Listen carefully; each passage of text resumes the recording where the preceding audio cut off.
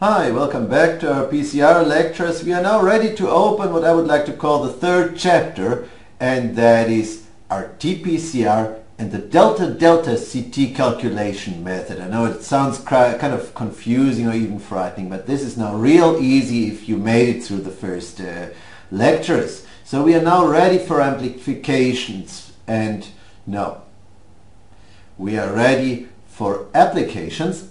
And what I would like to do is to first introduce you to the most popular application of quantitative PCR, and that is the detection of RNA.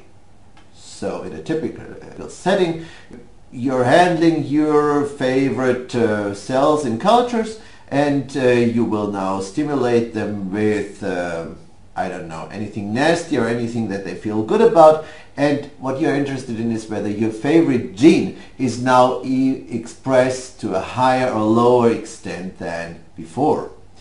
And this is something that you can find out by detecting the RNA levels that correspond to your favorite gene. So let's assume your RNA is not pressed at particularly high levels, so you can't use old-fashioned methods like northern blot analysis for that. Rather, you want to try quantitative PCR to detect your RNA. Well, I'm confusing RNA and DNA, and that already shows you the problem. And that is, you typically do PCR using Taq polymerase, and Taq polymerase under normal circumstances won't accept RNA as a template. It needs DNA as a template, otherwise it won't amplify anything. So what can you do? Well, you first need to make cDNA, or copy DNA as we call it, cDNA, from your RNA. So how can you do that? Well, as you know, you can do this with an enzyme that has been isolated from retroviruses. And those viruses are characterized by the ability to transcribe RNA back into DNA. And that's why we call it reverse transcriptase. That's the enzyme. And reverse transcription, that's the reaction. That's what we need to do first. And what we need for that is RNA-dependent DNA polymerase. Most people simply call this reverse transcriptase.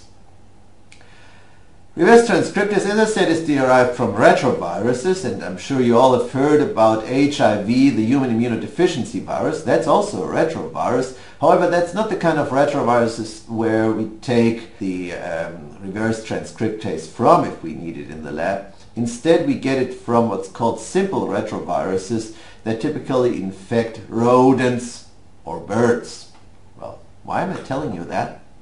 Well, there is an important consequence of that, and that is if you take an enzyme or use an enzyme that's got its optimum function evolved in rodents or birds, what you need to do is use a temperature that would be typically found in rodents and birds, and that's anything between 37 and 42 degrees Celsius. You can't use those 72 degrees that is accepted by Taq polymerase.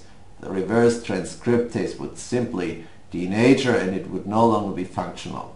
So that's why you need to do the reverse transcription at a temperature between 37 up to, well, at most 45 degrees is okay, but not more than that, okay?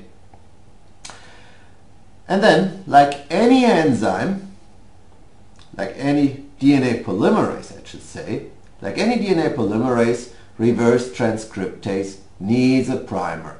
It needs something, it needs a 5' end where it can put the next nucleotides onto in order to come up with a long DNA strand. So you need a primer. You need a primer that would bind to your favorite RNA that you're trying to amplify.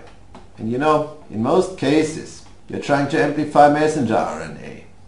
Messenger RNA is usually carrying polyanylation at its 3' end. Not all messenger RNAs do that. For instance, histone messenger RNAs don't do that. but the others do have this poly A tail.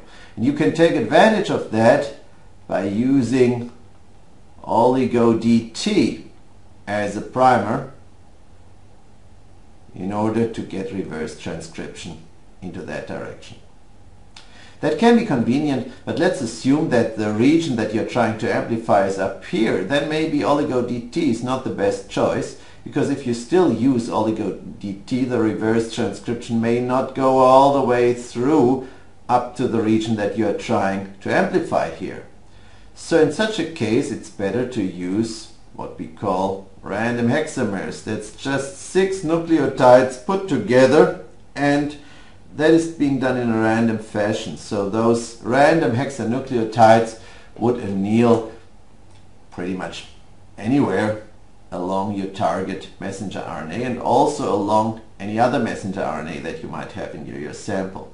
And then again, you do the reverse transcription from here into the reverse direction.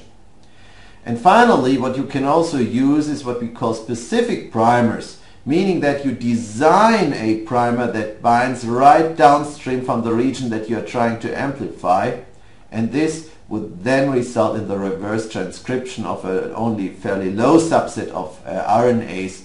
And so you start with a more specific set of cDNAs that you can now put into your PCR mix. However, the disadvantage of that is that you will now be able to use your cDNA only to amplify this one gene that you had in mind. And if you then later make up your mind and you try to amplify something else, you have to do the reverse transcription from scratch. Whereas if you use a random hexamer, or if you use oligo DT, this will work on most messenger RNA, so you can still use the same sample of cDNA later on to amplify something different. And that's why most people would use a mixture of random hexamers and oligo DT to prime your reverse transcription.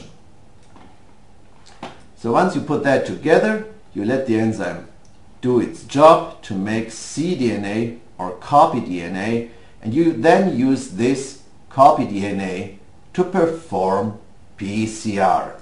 Here we are again. This is our quantitative PCR then.